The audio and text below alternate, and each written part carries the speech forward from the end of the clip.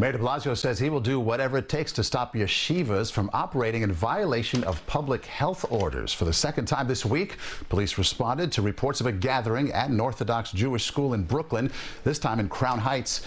No arrests as police say people left the building. The mayor says for the most part people are following the rules, but in cases where they're not, he will not hesitate to shut them down. If we need to use summonses, we'll use summonses. If we need to do a cease and desist order from the Department of Health, we'll do that. If we need to close the building, we'll do that. Whatever the heck it takes, we will do it. On Monday, the city issued a cease and desist order against a Bed-Stuy yeshiva.